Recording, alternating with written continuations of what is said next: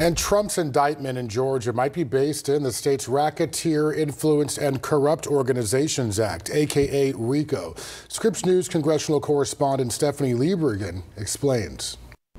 Attention is on the Fulton County Courthouse again this week as we await a possible fourth indictment for former President Trump.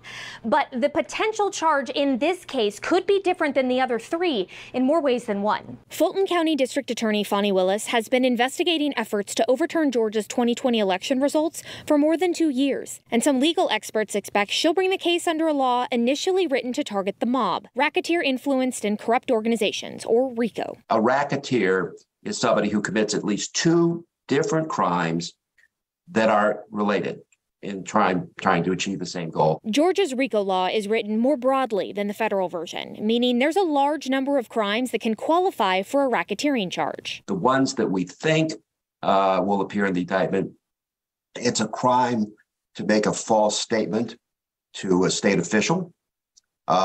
It's a crime to create false documents and submit them to various state agencies. Perjury can be a crime. Terroristic threats. And we know that the district attorney is looking at threats against election workers. The former president is already facing 2 federal indictments and a case in New York. But if he's indicted in Fulton County, it could be the most problematic one he faces. If he's reelected, he has no power over what's going on in Georgia. He can't tell the district attorney what to do. She is an elected official. She's not answerable to anybody in state government. The possibility of him being convicted and going to jail is far greater, I would say. If the former president is indicted in Fulton County, we can expect to see an arraignment happen in the following day or two. Fani Willis, Scripps News, Washington.